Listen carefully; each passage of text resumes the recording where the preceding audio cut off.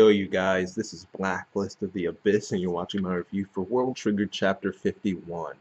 And it turns out at the beginning of this chapter, we realize that Ai isn't in trouble. Right? She's doing perfectly fine on her own. She's like freaking part one Sasuke. She's using wires and crap. She's jumping back and forth, doing all these tricks, shooting that new type rabbit. She's got everything under control. That was pretty legit. She's figured out that the new type rabbit has a tail. So whenever it's about to attack, it does something specific, so she can figure out like, oh, it's about to shoot, right? She knows that her shots aren't really doing that much to the armor, so she needs to get in closer to stab it with her blade. So she's actually doing pretty well on her own.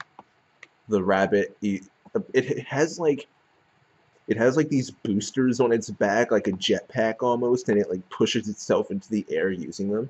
And it's actually pretty smart. Instead of shooting Ai, it shoots around the city. Like it starts attacking civilians. All right, and I, as a member of Border, she can't just let that slide. So she has to try and stop it. So she goes after it, and that's exactly what it wanted. It was trying to draw her in. So once she's in the air, it flies down at her, grabs her leg, and then drives her into the ground. All right, and then it was just gonna like shoot her right there and like finish her off, but she gets out of it. All right, and during this situation, she's reminded of the situation a while back when she was trying to take out that Eulgar, and she thought she had the situation under control, but in reality she didn't. She got caught by surprise, and she ended up needing to be helped by Yuma. All right, so she remembers that, and she thinks that, no, I'm different from when I was back then. I'm an Eric agent. I'll take care of this. So what she does to get out of it, she cuts off her own leg. I mean, of her Tryon body, but still, she cuts off her own leg, right? And she takes out this like grappling hook gun, all right? She shoots it at some building, starts pulling herself through the air. She flies past that new type rabbit and then stabs it in the back of the head with that Tryon blade she has, all right? That was awesome. All right, that was awesome. All right, and we see these humanoid neighbors, like Mira, Hyrane, them. All right, we see them after this all happens. They're observing the situation, and they find all these trainees, and they say, they found the flock of baby birds. All right, so they're not just going after Chica; they're going after all the trainees, which makes you think. So are they going after Human too? I would assume so.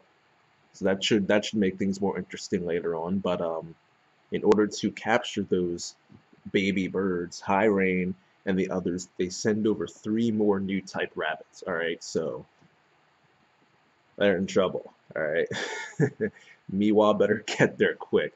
All right, seriously, they're in some trouble now. But yeah, that's how the chapter ends. Personally, I thought this chapter was awesome. I really did. I thought this was awesome. Ai Kitora is awesome. All right. All right. Screw Chica. She's the heroine. All right. As far as I'm concerned. All right. I mean, it's not like I don't like Chica, but still, like Ai Kitora is just cooler. She's more awesome. She's just awesome. All right. So, yeah. I thought this chapter was awesome. So I'll give it a 10 out of 10. I kind of just stole the show. She really found a good, believable way to defeat the rabbit. It took like 3 guys from Kazuma's squad.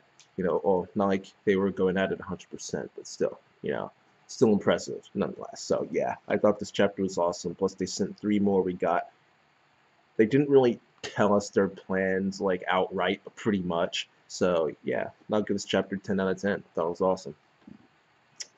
And that's it. Rate, comment, subscribe, and I'll see you guys next time.